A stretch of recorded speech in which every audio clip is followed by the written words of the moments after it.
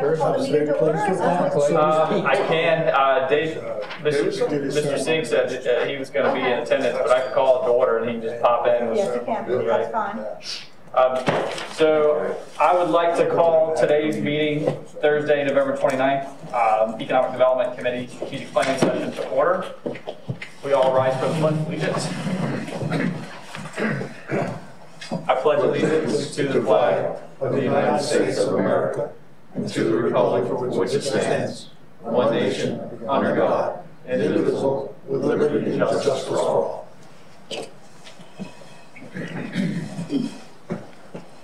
Item number 3, are there any additions or deletions to the agenda?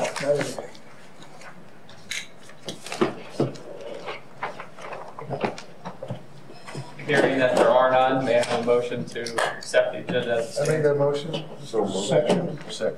All in favor? Aye. Any opposed? Approval of the minutes from November 8th meeting. Mr. Vice Chair and Mr. Chairman, now that you're here, I would just like to tell you that there was a typo in the minutes that were sent out to you. I have since corrected it, but if you look at the bottom of the minutes, it says the next meeting date will be January 22nd, 2019. But I have corrected that for Chairman Singh to sign, that the next was today and the meeting minutes are going to be signed today, just so you're aware. Well, I'm going to turn item 4.1 over to our chair who just walked in. So, Mr. Chairman, we are on the approval of the minutes. Thank you, Mr. Vice Chairman. I move their approval with the notable correction. Second. Any discussion? Heard the motion and the second. All in favor say aye. Aye. All opposed say no. Thank you. Vote passed. Nancy, be sure to put in the minutes that I was 4 minutes late. I will, sir, don't worry. And that it passed. I believe they already are in the minutes. Thanks a lot. Item 5.1, public comment. Anybody sign up to do that? No. Just want to remind everybody that our minutes are recorded, and a good friend from the press is here, so please use nice language. Absolutely. Strategic planning session. So I'm going to turn it back over to Mr. Braddock, who is our leader in this initiative. Absolutely. So we have the privilege of our wonderful facilitator again here with us today. So Mr. Mikowski, thank you so much for being here again. And we're going to turn it over to you to pick up where we left off. Very good.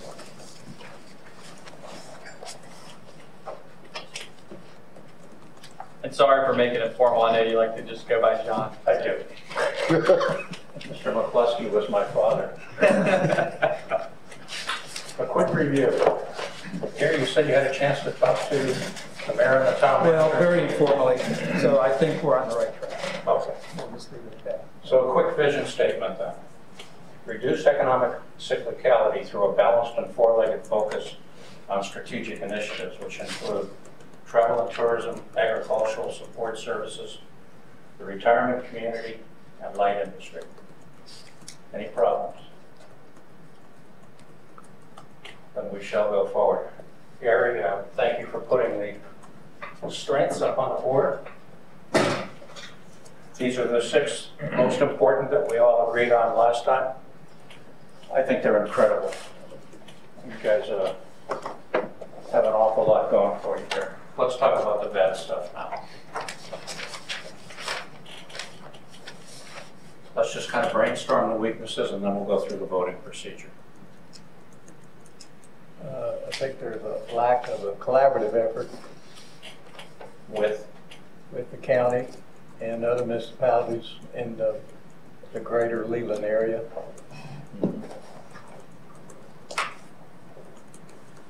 When you get too many groups working in the same sandbox, you wind up splitting your business leadership, and the left hand doesn't know what the right hand's doing. two, Nancy? Two. Collaborators. I'm sorry, yes. Okay. I've heard about that one. I think in an effort to address that one, John, Michael Braddock and I met with the chairman of the county commission 2 weeks ago, Mike? 3? 2.5, 3. Prior to that meeting, we met with Gary Vidmar, so you know he knows what we're doing. And the purpose of the meeting that Michael and I had with Mr. Williams was to talk about what the county's doing and to make him aware of what we're doing, and that there's an initiative down in Calabash also, and talking about the timing being perfect, John, because there's a new president coming into the community college. There's a new superintendent of schools coming in, so you know we reach out and we embrace the education system to look at what's needed in the training workforce and all the things that we need to be talking about from a collaborative effort. That was 3 weeks ago. About 3 weeks ago. Yes, sir. Mr. Williams took copious notes, but we kind of left the ball in his part, in his playground, to call such a meeting and see what was what we can share and move this out of a weakness into a strength. Let me share my experience with that issue. SCORE has many other co-parties that are involved in helping small businesses. You've got the small business centers in Brunswick County Community College and Cape Fear. You've got the SBTDC, you've got the SBA, the list goes, the Women's Coalition, the list goes on and on. And typically these people have viewed each other as competitors.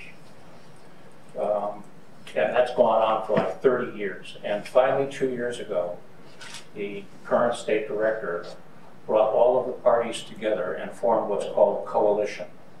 And this coalition of once were competing parties now does joint advertising, one presentation to the community. It used to be the SCORE did an annual bankers breakfast where various industry leaders were brought in.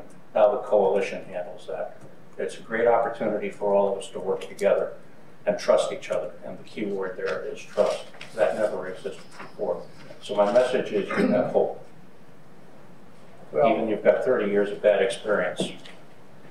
I think the theme should be one Leland, one county, one region. Yeah. But to get there, I agree with you, John. You got to have trust. And Frank ought to be the guy to try to bring that all together. Well, that's why we went to him. And harbor hope. Okay. What other weaknesses do you perceive? It's my understanding that we don't have a lot of land available for industrial growth. Yeah. Land for, Hard to believe. but all the more reason than that than original approach. Land abounds from Calabash to the bridge.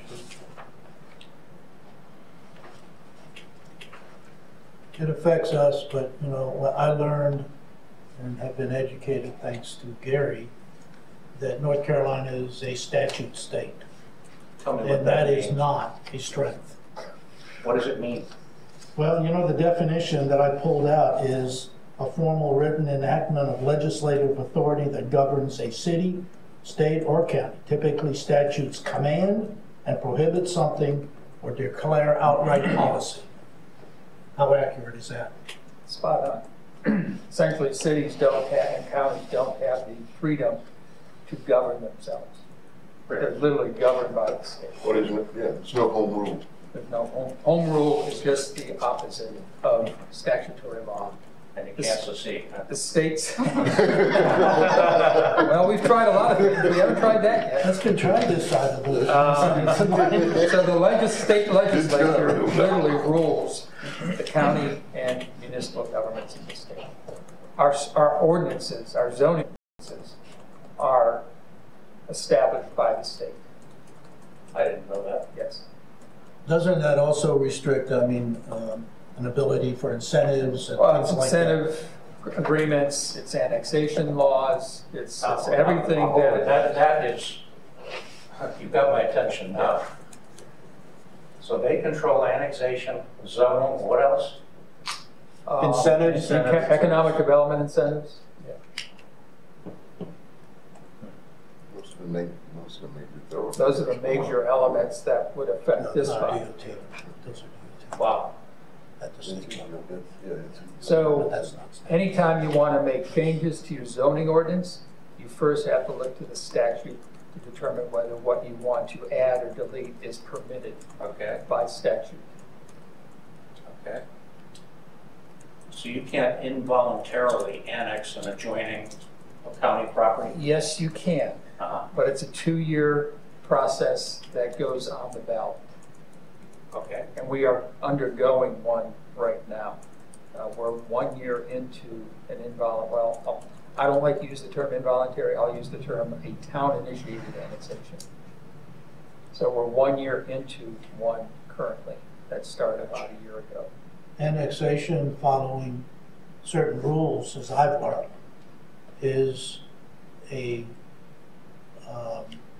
individual request, not a town request. So a person who owns a piece of property who wishes to be placed under the Voluntarily town annexed. must come forward and take the action to request that annexation, follow a process, go through that process, and make sure that you fit within the parameters so of that what process. I've learned here then is that you couldn't entice a county property owner to voluntarily annex by offering a free sewer hookup.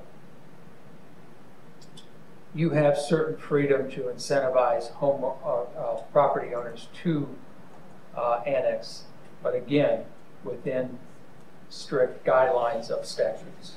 Yeah. And I think one that's closely associated with that, which, we don't have to go into the details of it, a weakness that the town of Leland has is that it is not connected by continuous boundaries. Yeah, you mentioned that last time, and you gave me a lesson on that after the meeting. That's awful. So what do we call it? Non-contiguous borders. Yeah.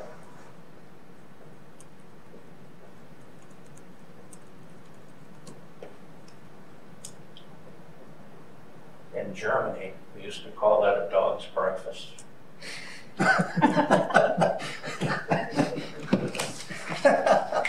That's a good Yeah, use. think about it. We can use that. That takes a minute.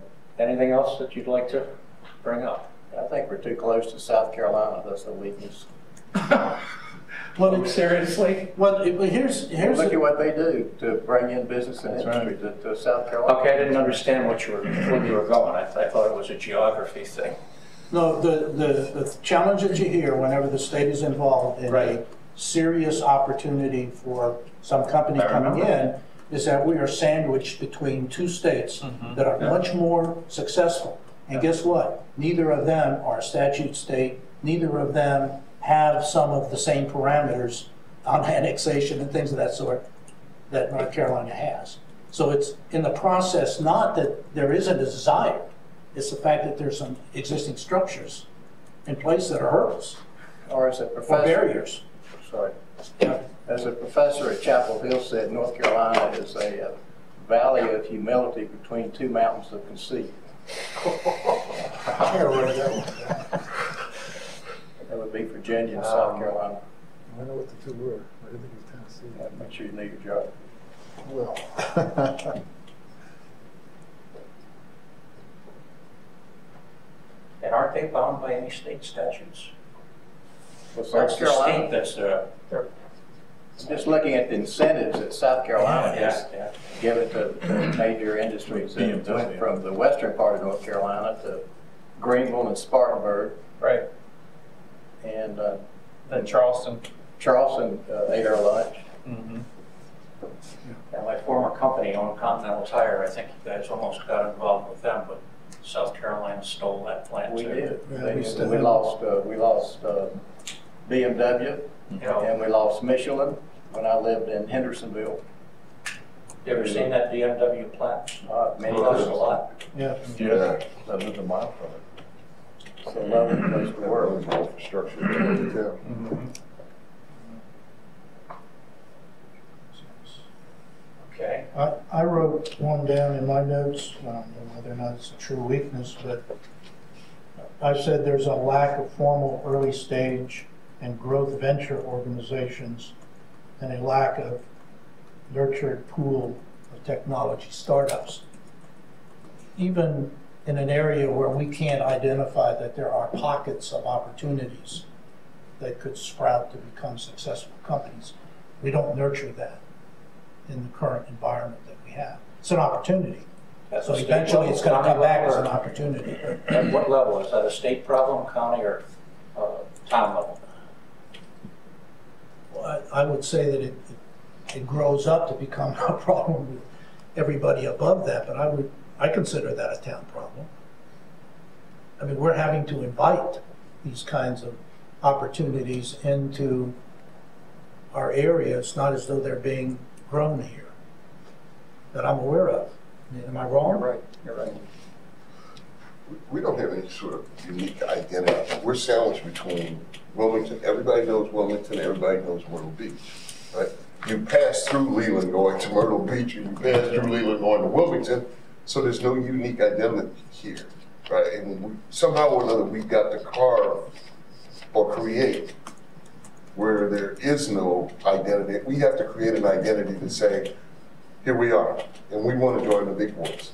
Yeah, what's our unique selling proposition for this area, for this town? You got a lot to offer. Maybe you don't advertise. I mean, I live in Southport. I didn't know that stuff. I've been here 25 years. Well, 8 of the 25 anyway. But the point is that you've got a beautiful situation here and nobody knows it. And then I think maybe to Chris's point then, I think maybe a weakness is we have not crystallized a unique selling proposition, but our strengths will allow us to do that under the opportunities item. Yeah.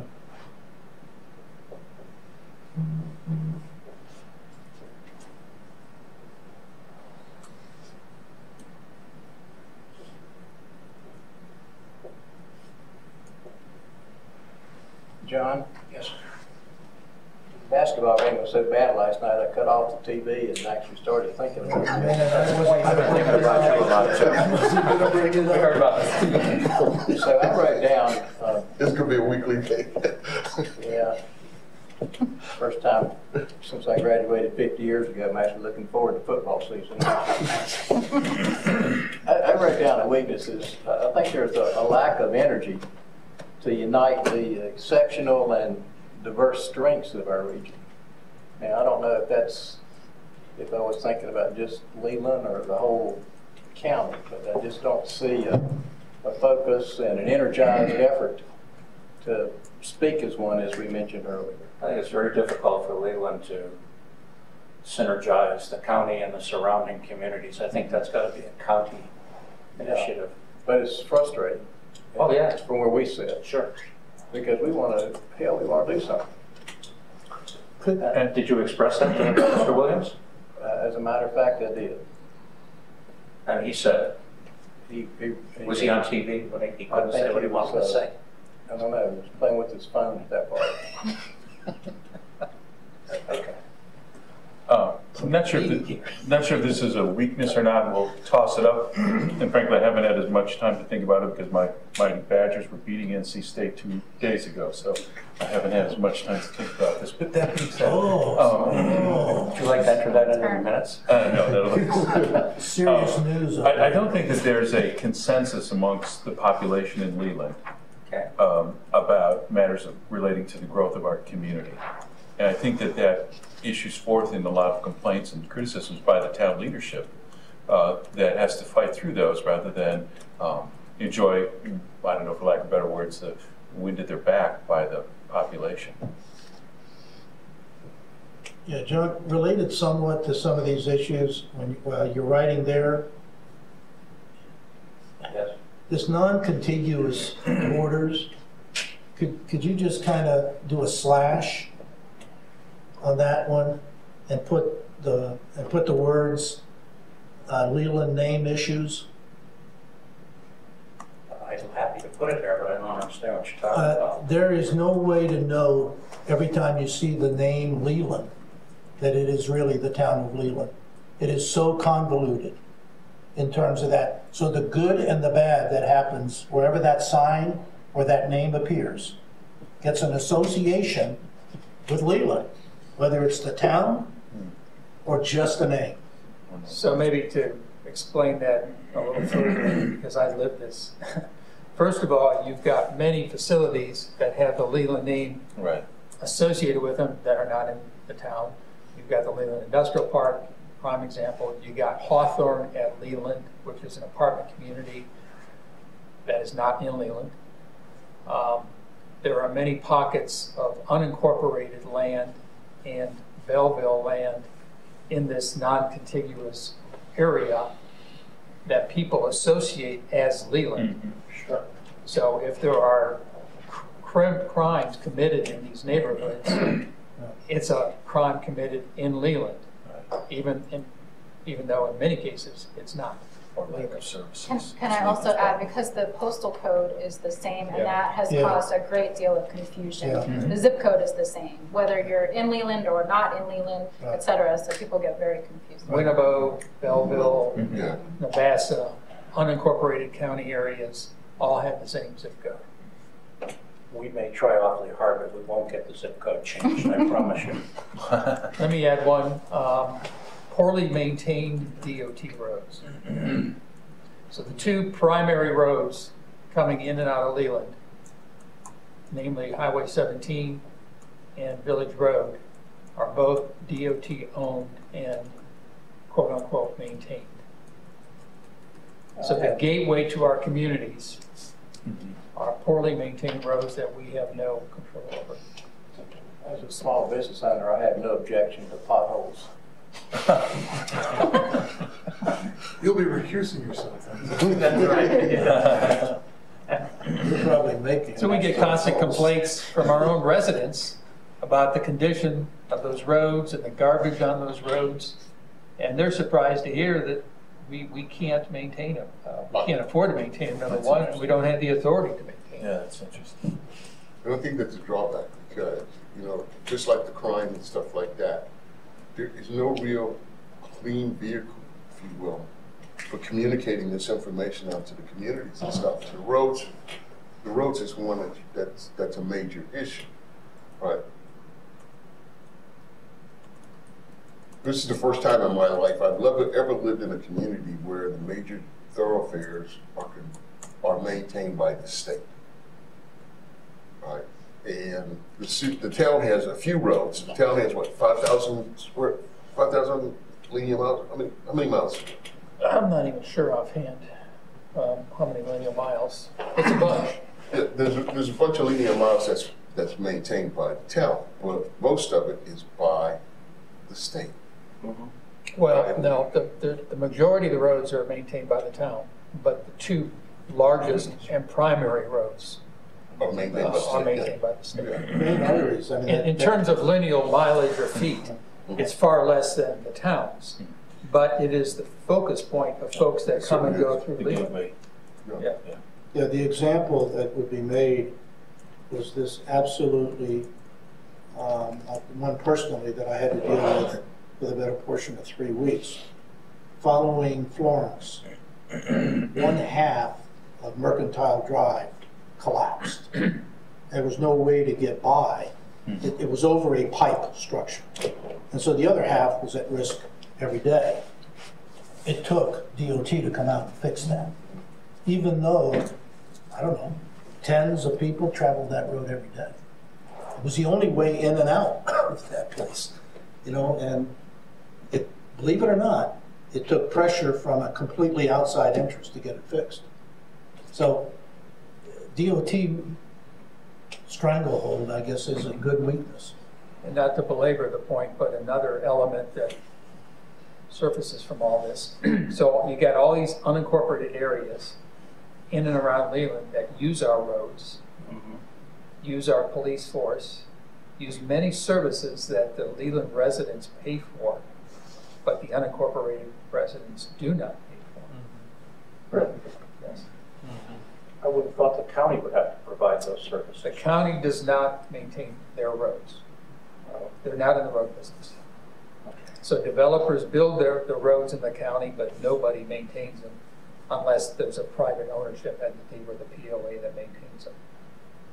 They have their sheriff, but they have interlocal agreements, so if the police from Leland are closer to the point of an activity, they will respond, whether it's in Leland or not. Some of these things are statements of fact rather than weaknesses that you can address. For instance, North Carolina is a state, it's a statute state. Yeah. Yeah, okay, well, live with it, because that's not going to change. Yeah, that's right. Lack of a trained workforce looking towards jobs in the future.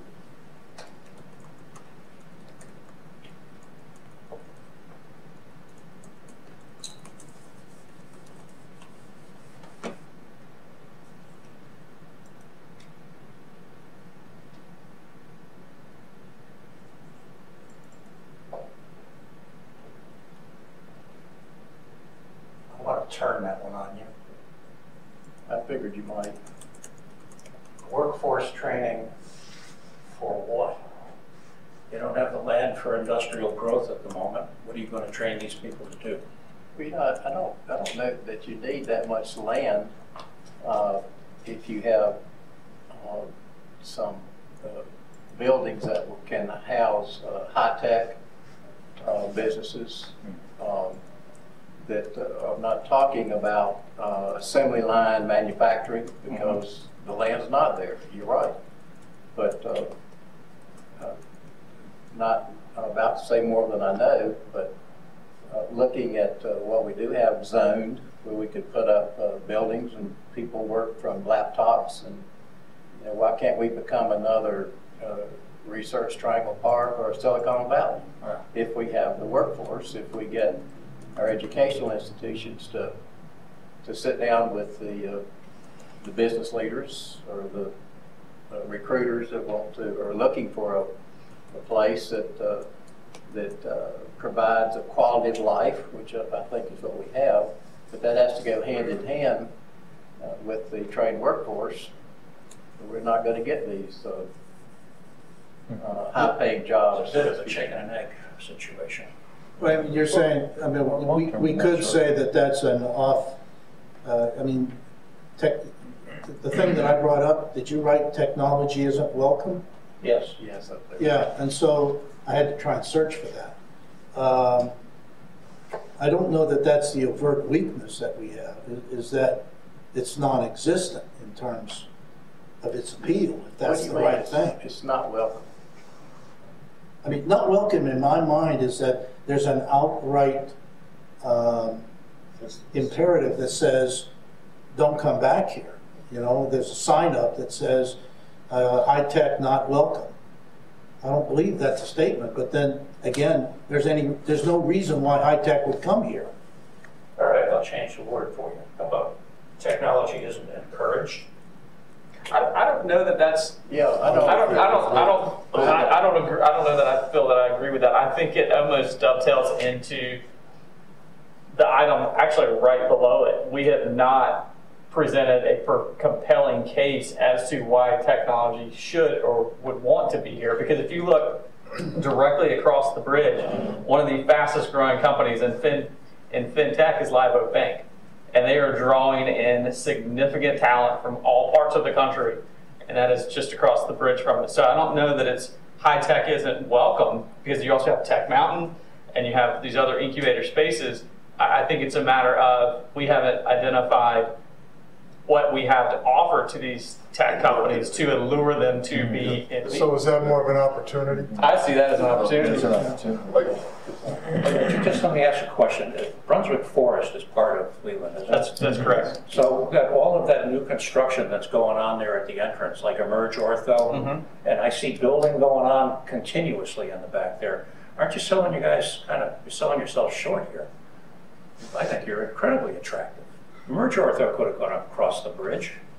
We're incredibly attractive, John, but I think what's missing is that there's a couple of tie-ins between the workforce training, and I don't know if it's workforce training or workforce development that I would put there, simply because even if we had an infusion of some folks that were trained, we have no way of sustaining that.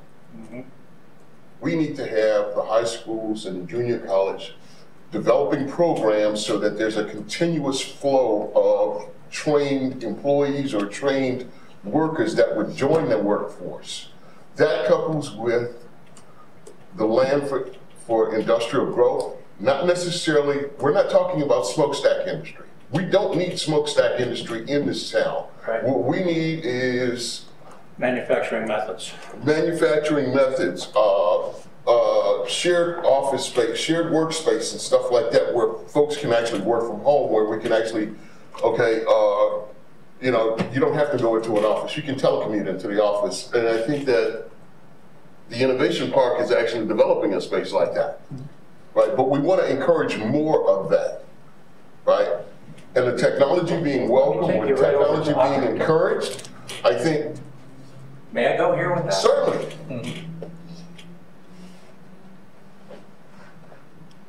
I just went brain dead. Start again. Just do it again. It's a combination of workforce development. Okay. Right, it's a combination of workforce development, marketing ourselves in a way that we become attractive to shared workspace, telecommuting, light industry.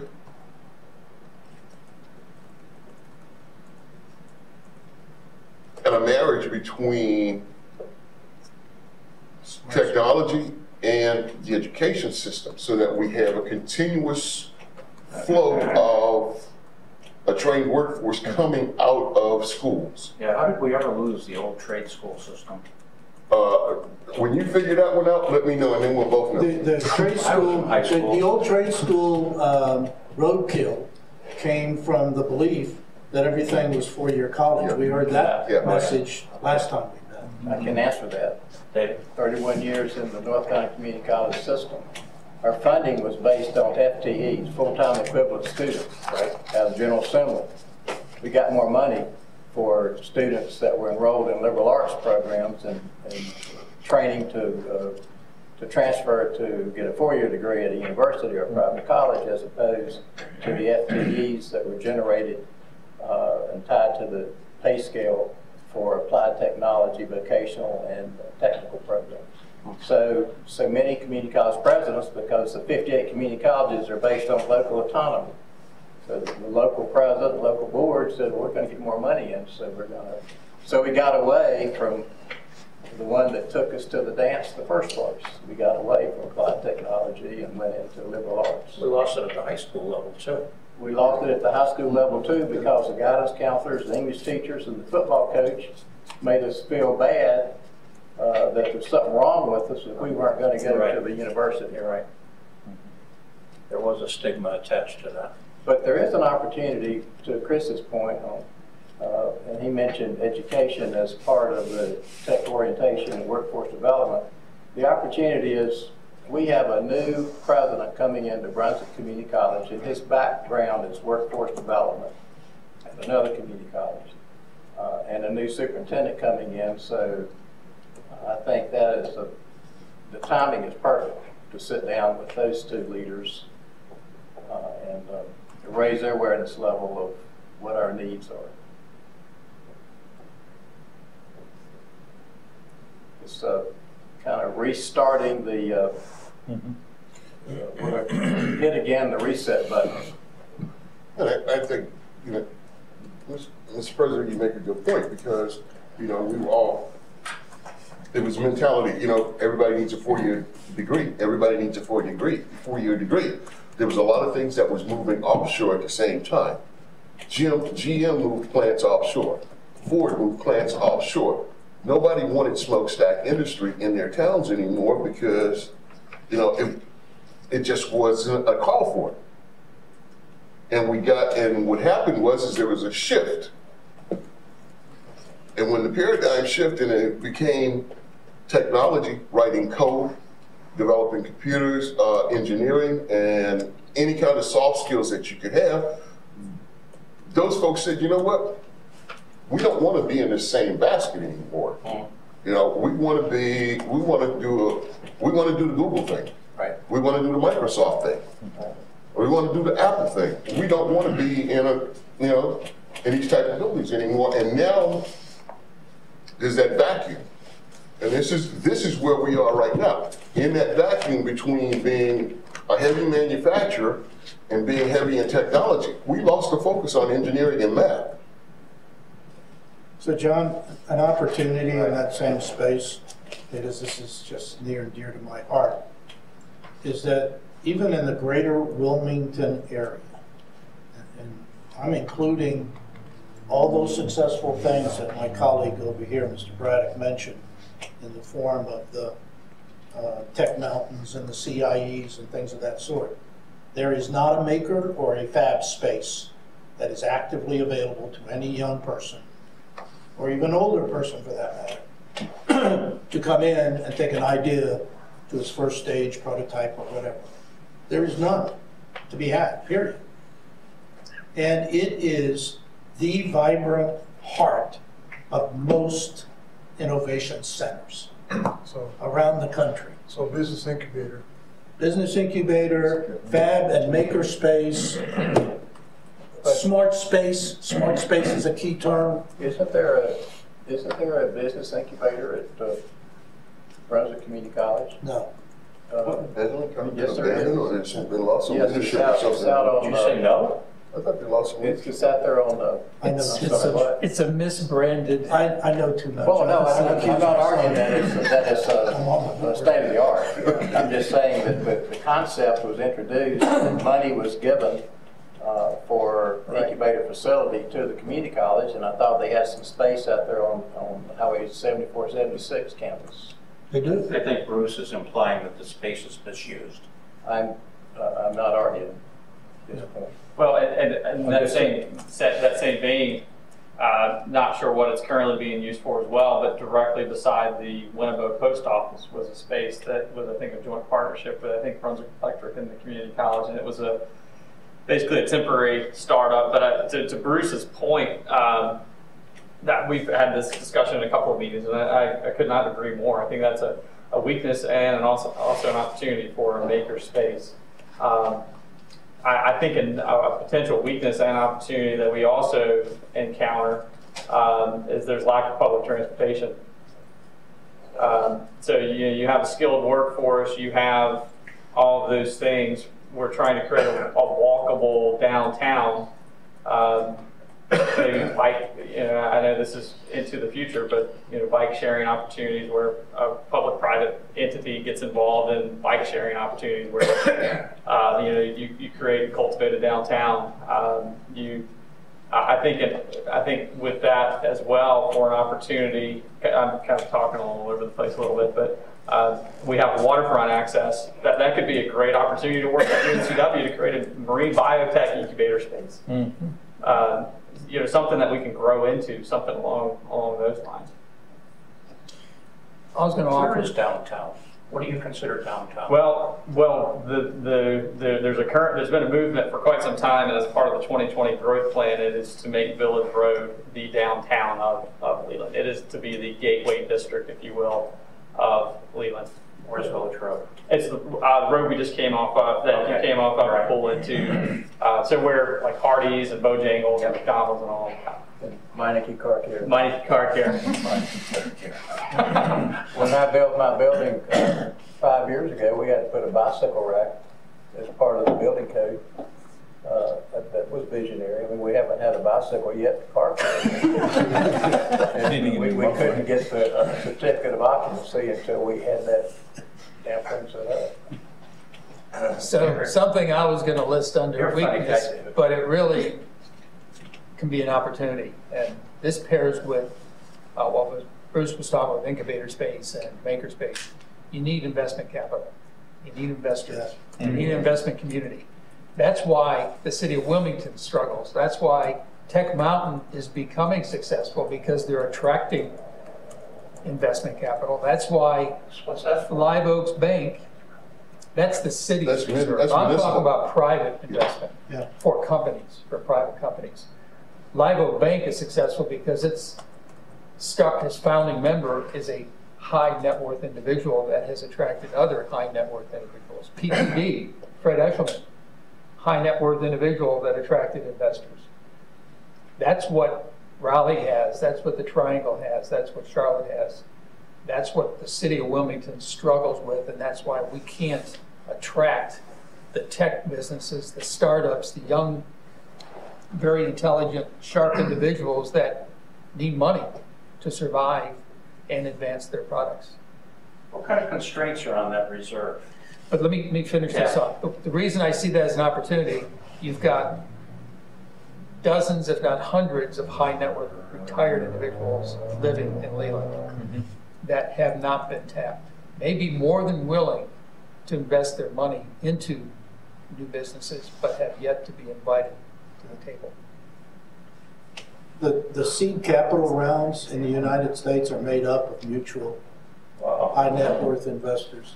I mean, it's not individuals as much as it is aggregate communities of individuals who pool their interests in order to be able to support high-tech growth. And there's a couple of those in Wilmington, but they invest their money in other cities. Yeah. They don't invest their money in Wilmington. Wonder why that is. That's an interesting idea. That's a whole discussion. That's a visionary thing, I tell you. And Bruce and I have been part of organizations and conversations for the last 3 years since I've been here, talking about that problem. Okay, now back to my question. What kind of constraints, there's that old saying, physician, heal thyself, when you're sitting on many millions of dollars. Can't some of that money be deployed for opportunities? That's taxpayers' money that's subject to how it can be spent. That's not, we don't have the freedom to invest in private companies. Now and again, you got statutes that prevent you from spending it, or you may need to spend it. I'm not making excuses. There may be ways to use it better than we have it, and we may have more freedom than we realize. But overall, there are a lot of restrictions. Understood. I mean, a property owner could either, through annexation or because they happen to be in the town of Leland, could be encouraged to put up a building that would be focused on makerspace fab in a smart space environment with all of the touch points that would be very appealing. And I'm convinced the town would promote that. It would help communicate that and all of that. But it doesn't have to come through the town to do that. An individual who's willing to see that promise will invest in that. Yeah. I think when we come to the actual rating strategies, we gotta think about this one. There's an awful lot of money sitting out there doing nothing. If you could incentivize it, it fix a lot of those weaknesses.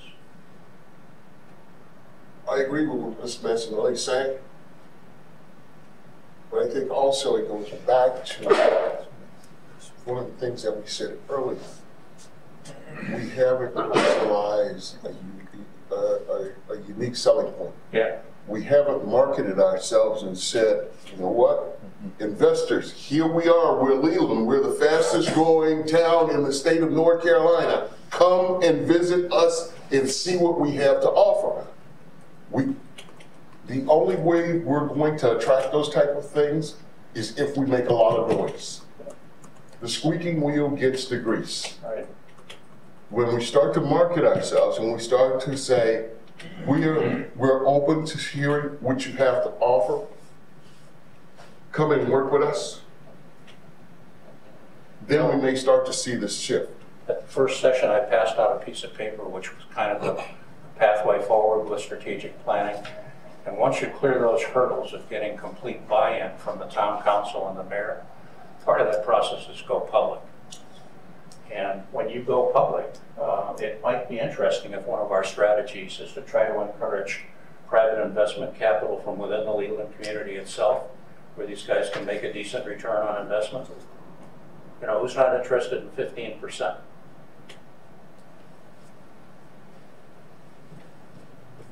How about threats?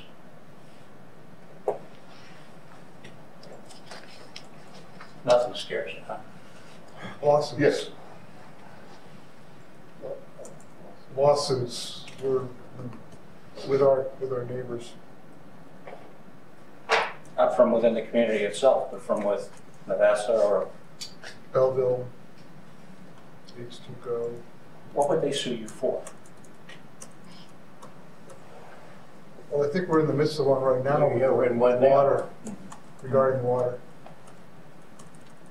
Okay, I mean, that's a threat, you know, sure. there's more, but, I mean, hurricanes and impact and current storms is currently active in people's minds. I mean, we've seen the impact of that with people who wouldn't come to work for manufacturing methods just because, hey, I think I'm going to rethink that. Climate change. And the impact of that from an economic standpoint, right? It's very, very difficult. I think it's, climate change isn't a threat because it's kind of global. I think it's the response to climate catastrophe. That's a possible threat. Are we prepared for the next Florence? Some of that I buy, and some of it I don't. It took everybody out. I mean, don't feel like you're alone. Boiling Springs about came off the map. I know. Think of Paradise Town in Florida. Think of Paradise. I mean, Yeah. if there's a natural calamity, are we prepared as well as we can be to protect not only our residences but our businesses?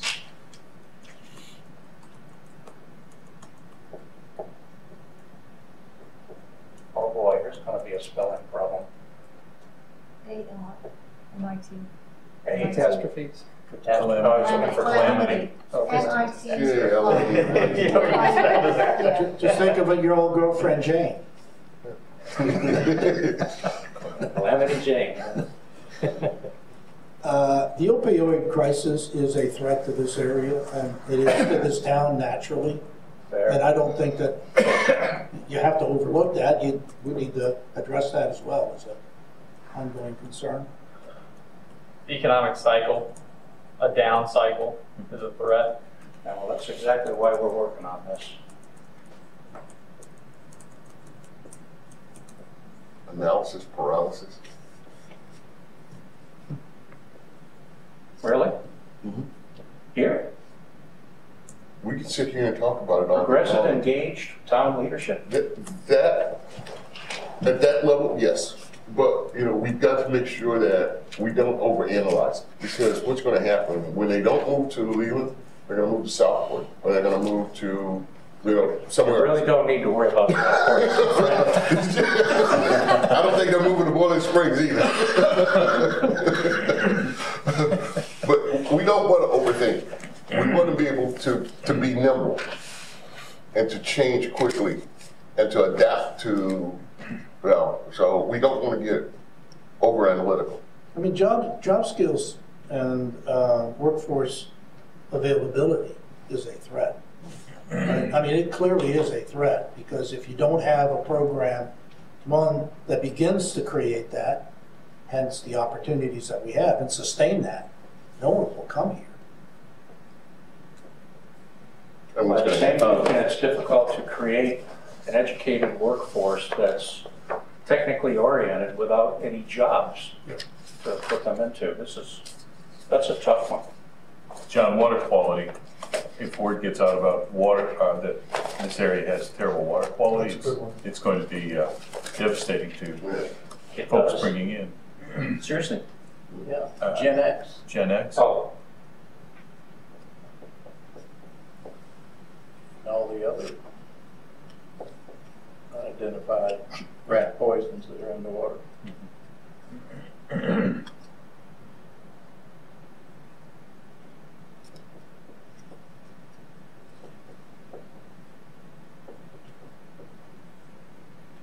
John, I have one, but I'm not real sure what, you're gonna have to figure out what to call it.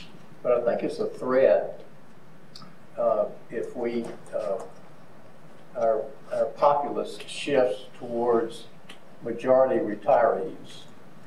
And it's a threat that they're going to say, you know, I paid for all that back north of the Mason-Dixon line, so I'm not going to, I don't want my taxes to go up. I see what you mean. Yeah, I paid for all this education stuff for 30 years. You want me to start all over? Yeah, my kids, I got mine, now you get yours. Yeah. Good point. I want to see you spill urines. So, Three opportunities. Yeah, ton of weaknesses.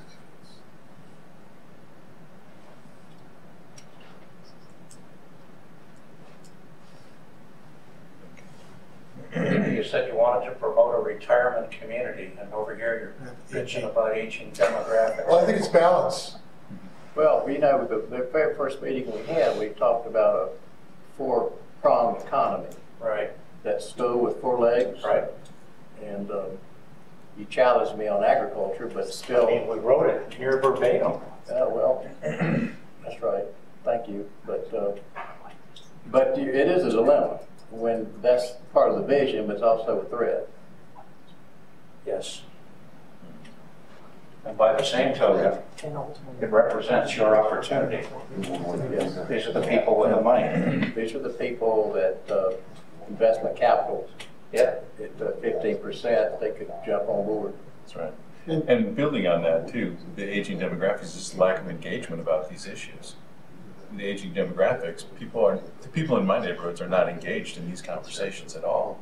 They're engaged in conversations about quality of life, but it doesn't have to do with the economic quality of the I'll community. bet you I could engage you with a 15% return on investment, Mr. Senior Citizen. Yeah, I'm totally with you, but right now there's just a lack of engagement along the issues that are being talked about around. We've got some work to do here. Yeah. We're going to write a strategic plan, and ultimately we're going to publish it. I'm just saying And that I I think hope that's that every correct. Yeah. citizen in Leland is going to get to see this.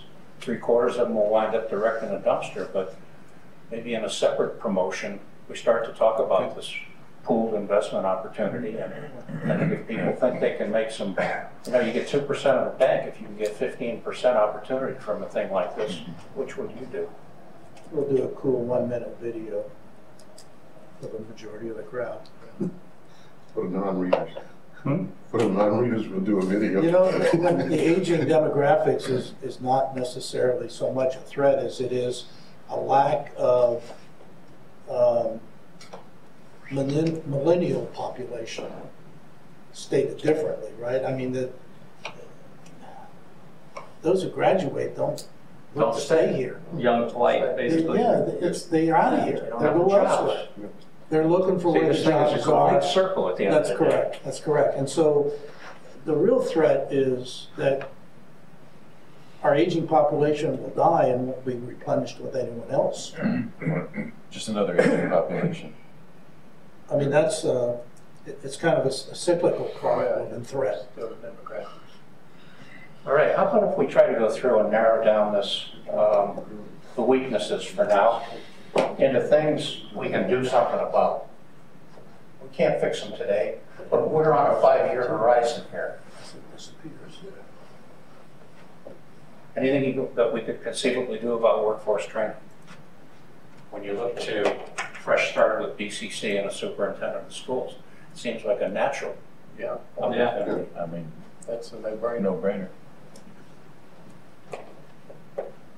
So we keep that.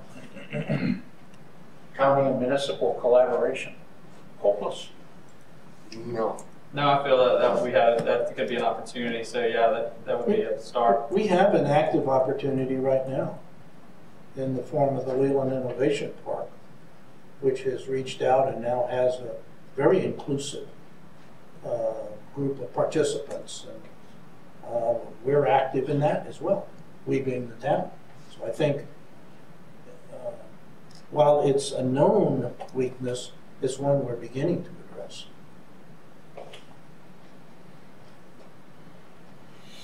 The next two are stated facts. There's not, we can't create any more land. Right. But we can annex. Whoa. We can annex. We can annex. I spent a lot of time thinking about that. I had some really evil ideas. I'm not gonna go down that road. But annexation is an area that can be used, as is zoning, which can be modified. And incentivizing isn't always money. It can be promotion and support and other things that inure value, jobs, things that come from those types of incentives. So it's not always about giving a check or providing funds. So there are clearly things you can work within those parameters. It's understanding them.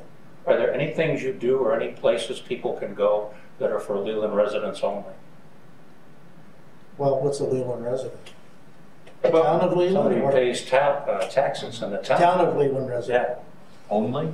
There are reduced fees at our recreation, like our art center, if you're a resident. Leland Cultural Arts Center.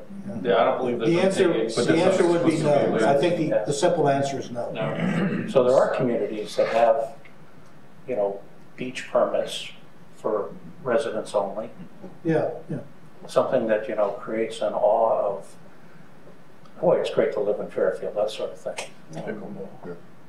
Well, I was going to say that Everything's free here. we forgot that. I really think that that's got to go back up there for anything else. But Opportunities Pickleball has been something that was identified How did we at one forget point. about that? Huh? With all the discussion we had about pickleball over the Well, last it dovetails right into the private investment capital. That was a privately funded entity. Yeah. So the capital is there for the projects that are enticing and appealing. I realize it's you're going to shake your hand as if you're writing pickleball up. I would have done that too, but I've become a believer. You know. It's a big growing sport in a lot of places. Leland now has, I would hands down say, the best indoor facility in the eastern seaboard, if not in the southeast.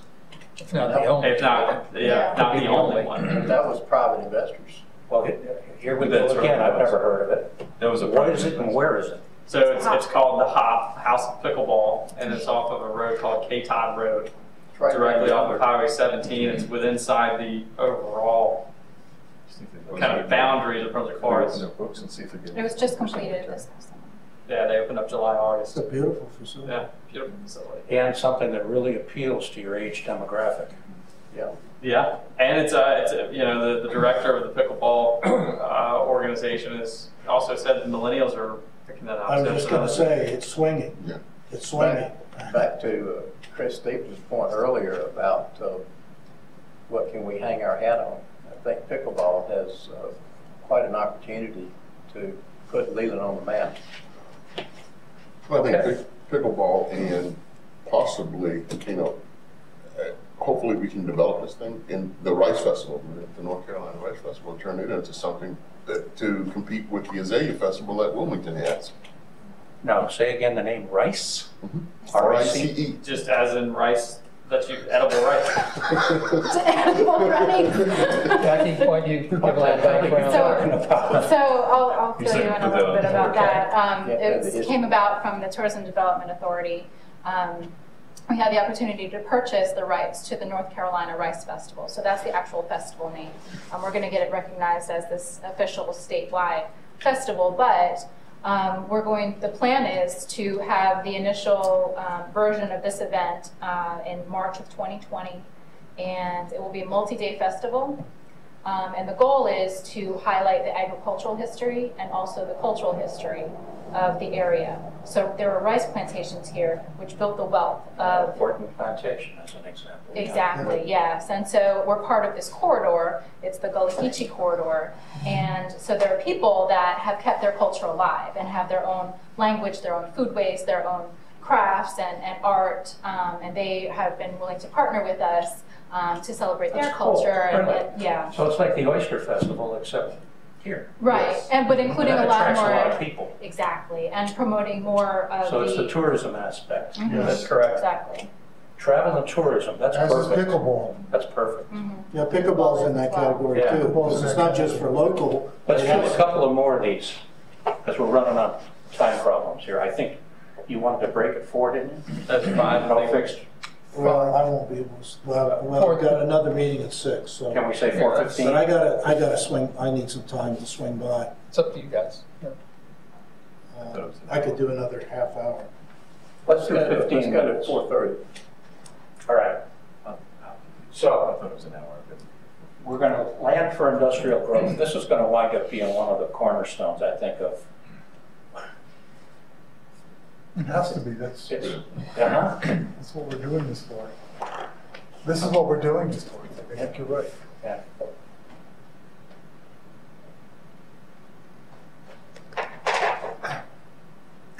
You know, I want to be cautious, I mean, to the rest of the group, because it just makes my little short hair stand up. The misunderstanding sometimes when we use the word industrial as opposed to some other term, because industrial, in my mind, has been categorized as more that kind We of. want to be Gary, Indiana. What's that? We don't want to be Gary, Indiana. What I'm saying there is that land for, help me out here. We're going through this with the Innovation Park. You want That's kind of a light industry. High tech. high technology, innovative, disruptive technologies. I mean, you can use all of those overused terms, but they're all valid because they're all being implemented. You want a smart community. A smart innovation park. Well, You know, that I understand what you're saying, Bruce, but you know, generally when we're speaking in terms of zones, you're talking commercial, residential, or industrial. Industrial is a broad-based term, and I don't look at it as smokestacks anymore. I think in the last 30 years we've been looking more at high tech and health, clean light industry. That's what I've seen more in growth in any plans that I've been working on. I like that. I like that. I know what you're saying. It's a perception thing. it is a perception thing, and Yeah. I just don't want it to be casually thrown out as a term, because for every one of you, there's 10 that still think the old-fashioned way. That see it as Well, that was just a shorthand term for weaknesses anyway. That wasn't expected to go down into a constitution. no. Well, maybe this is a question for Gary, perhaps, with regards to at what point in the economic process does something need to be zoned for industrial? So at what point would something be required to be in an industrial zone? And what I mean by that, so if you're a high-tech firm that only really needs 1 gigabyte fiber optics, things of that nature, you don't necessarily need to be in an industrial zone. You could be along the Village Road corridor. So what is the tipping point, I guess, that someone has to go into the industrial zone? So there's a use table, a permitted use table that defines the uses that are permitted in an industrial zone and appropriate in an industrial zone, that in many cases can't be put into any other zone. The industrial zone is the lowest, least restrictive zone. You can pretty much put anything in an industrial zone, generally speaking. And then the zones get refined, as you come through commercial, C1, C2, and then into residential, that become much less restrictive. I guess maybe I didn't phrase or word the question correctly. I guess what I'm thinking of is, with the fact that we have limited industrial growth, what are the industries we can target for the land we do have? And then, So what kind of see where I'm going with that question? What you would look at is, again, the permitted use table for the C1, C2 Okay. commercial districts. Okay. What uses are permitted in those two? Think about the land you don't have and this. Okay. That's what I've been thinking about for the last couple of weeks. And it's a major issue for you guys. Your map looks like it's got measles, the one that Gary showed me.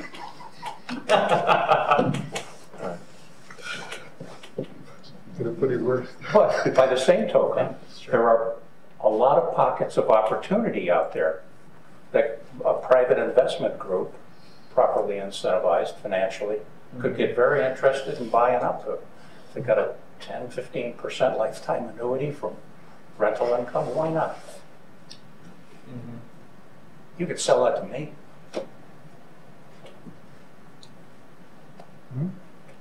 You know, once light industry moves in, they don't move away very readily. That's true. It's a big capital investment to get yourself going there. I think in opportunities, healthcare is an opportunity. Healthcare, that's pretty recession-proof as well. How did you manage to attract this big one that's right there on Brunswick I side? What think do they because call of the it? aging- Merge Ortho. I think because of the aging The demographics. demographics, and they Yeah. see the demographic Did they growth. just come here cause, or did you go recruit them? It was that was an active, without, you know, there was an active search for that. They already had some presence in northern Brunswick County, specifically in Brunswick Forest, and then as they grew their practice, they see that the benefits of the municipality and the rate of growth. They see the demographics, and they also see that, you know, Leland is going to be a driving force in Brunswick County, and I think it was probably less expensive for them to build as well. And many of them who are there live there. Mm-hmm. They used to have to Oh, they travel live in across the Brunswick river. Forest, okay. Or within a 2-mile, 3-mile radius of where that A new bit facility. self-serving, okay. So Michael, to answer John's question, you're saying it was more, they came to us than we came to them? I know That's a there was really good ongoing question. conversations, but I do not believe that they directly sought out from at least from a municipality standpoint, but there was more of a developer and that entity sought out that this is the space that they wanted to. And I'm sure, you know, the location, land cost, the fact that they had already had an established practice in the New Hanover building, Right. I think all of that played into it. Mhm. So deconstructing that, what can we learn for this conversation? I think what we can learn from there is I think there's a mini medical campus that is starting to emerge in that commercial village between the New Hanover building, the dental practice, the oral surgeon's office, the vision optometrist.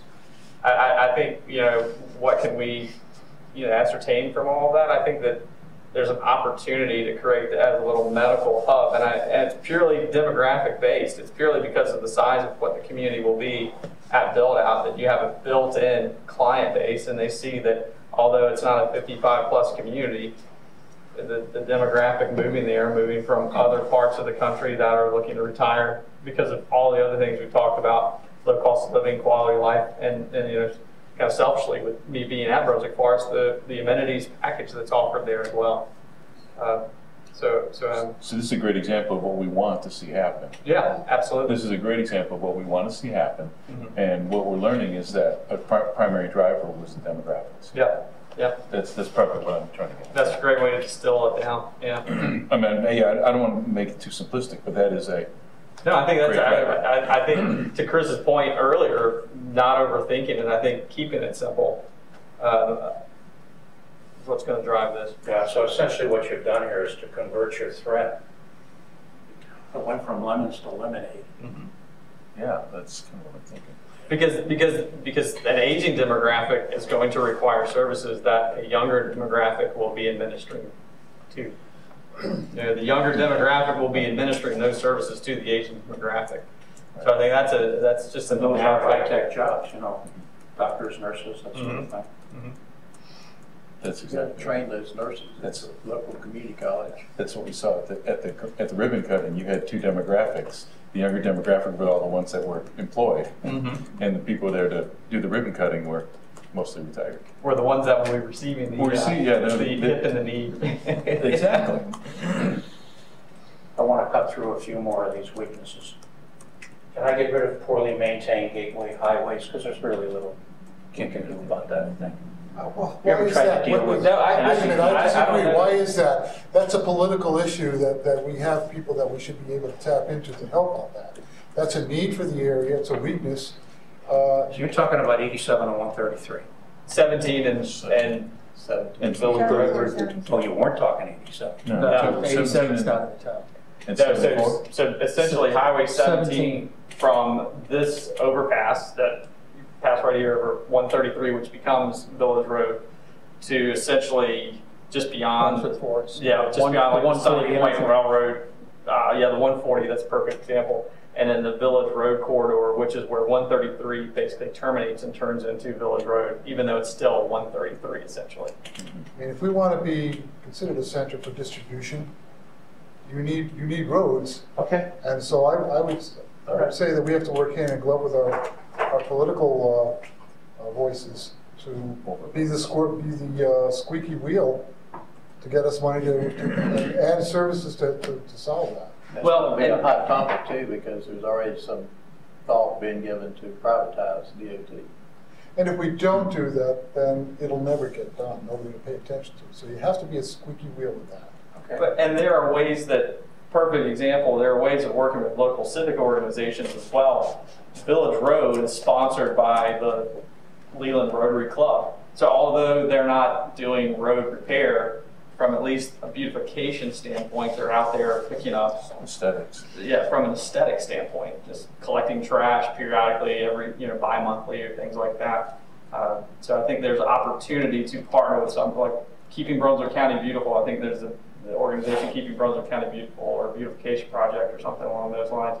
To where, at least from an aesthetic standpoint, although we may not be able to directly work on the quality of the roads immediately, at least from an aesthetic standpoint, we can keep the aesthetics looking a little bit better. The Rotary's not out mowing the shoulders, but they are at least keeping the trash picked up. So, there's a partnering issue with the county, surrounding communities, schools, and even economic organizations such as the Rotary, the Lions, and all that stuff. So you're really operating kind of as an island right now?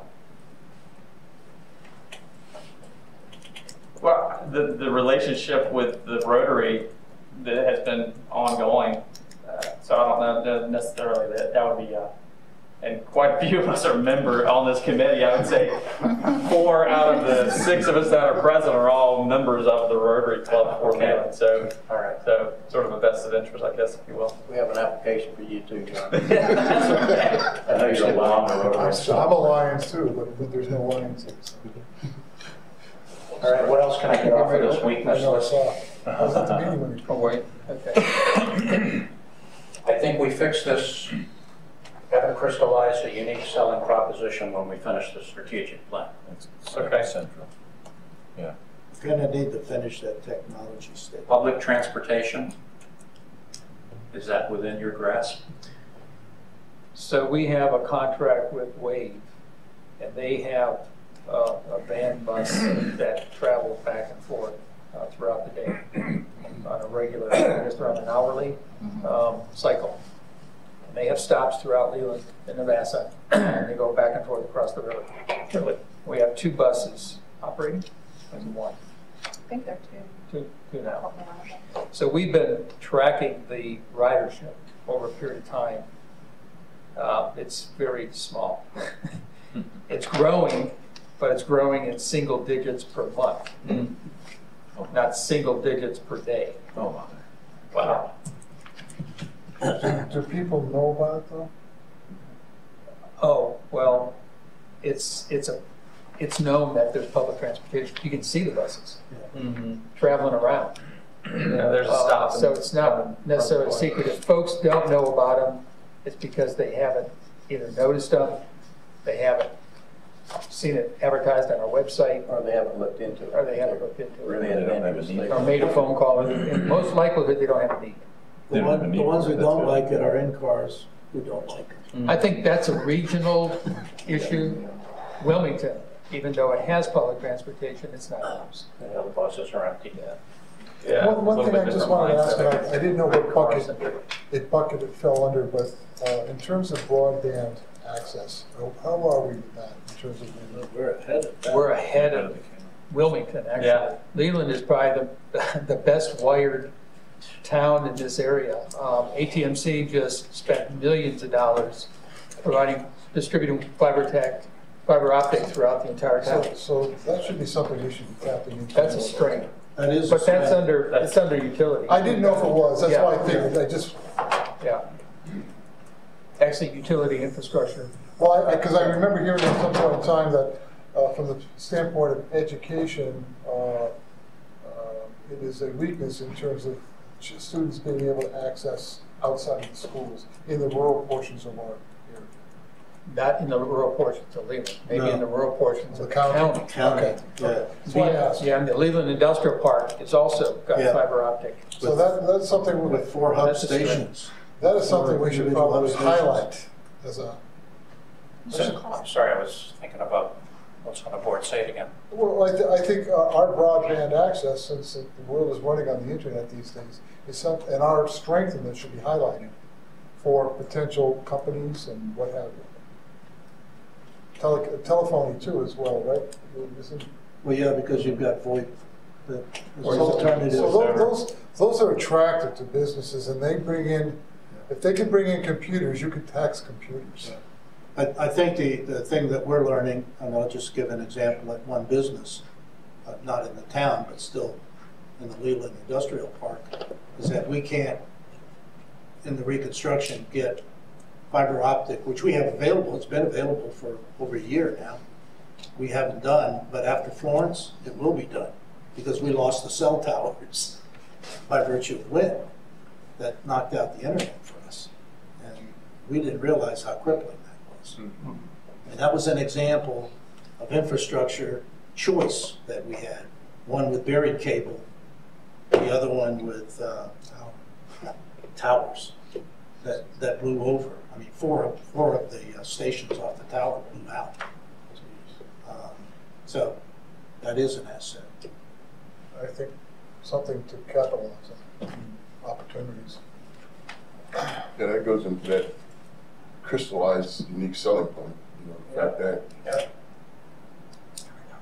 there are major chunks of the RTC that don't have fiber.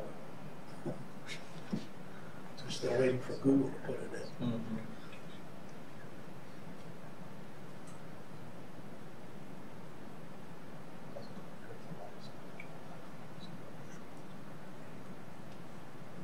The lights up.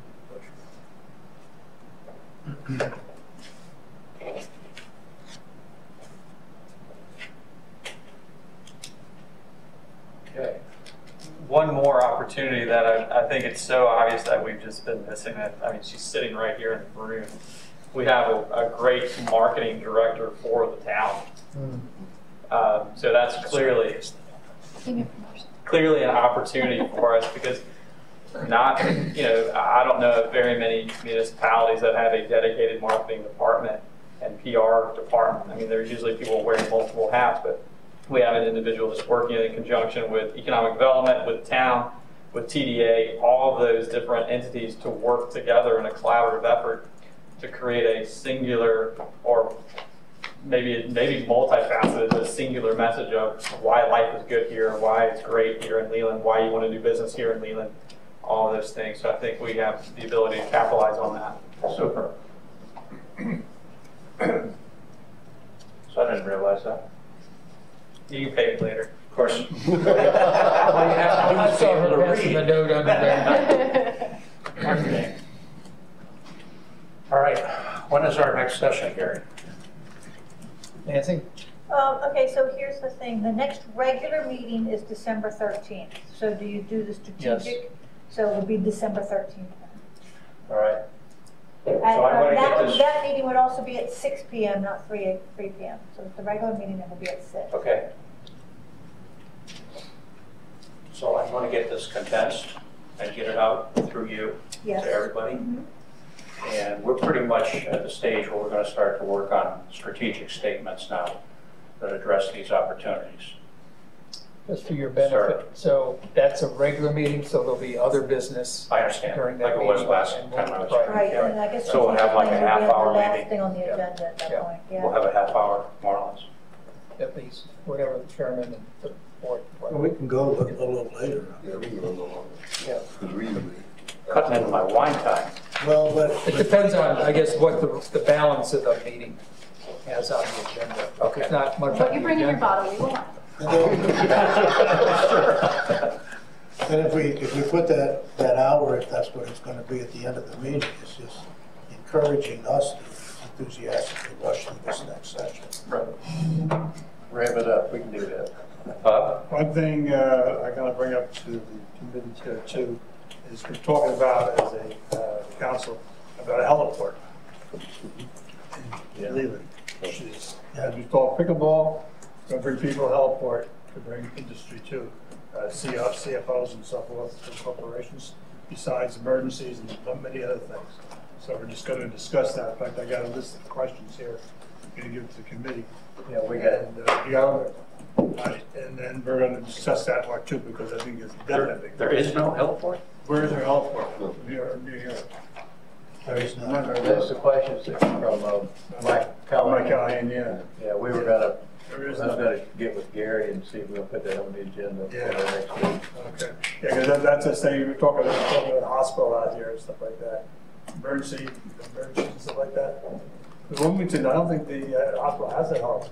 They do have one. They So have they'd be the only one with the They have heliport. would be. Nothing in Brunswick County at all. Southport's got one. So, just. Yeah, Dosher Hospital has Oh, one. Dosher Hospital. Oak Island has one. Yeah, does not, yeah, I'll tell you, the other one is, what's Dozier across from 17 has one. Navant does not. Navant? Wow. Now, let me say something. There are dedicated spaces for helicopters to land that are mapped out with the aviation authority. Because I talked to the fire chief about this. They aren't necessarily dedicated pads, but they are mapped out on aviation maps as places where a helicopter can safely land if necessary. Right across the street during Hurricane Florence, the twin-bladed helicopters landed and took off on a regular basis every day, right across the street from us. So the 2 or 3 or 4 times that I've seen a helicopter land at the half a dozen times I've seen a helicopter land in Novat, I mean, I go by that every day. I don't think it's a dedicated pad. I might be wrong. Okay, I mean, they have to individually get approval every time, or is No, it just a no, it's just designated that place? it's a designated place. Okay, that would make sense. It's lost in the details of what Not a a big pad deal to is. have a helipad. It's what a pad It's is. just the side of it. You know, It's 2 basketball courts with a lighted perimeter and a wind sock. that's right, that's right. I'm thinking they have a helicopter grass area. Not a Long, pad. it's a helicopter long. All right, so I'll see you folks in 2 weeks. So for another good session, thank you. Kudos to John, thank you. I'd entertain a motion to adjourn. So moved. Second. Motion and a second. All in favor, any discussion? All in favor say aye. All opposed, stay here. Aye.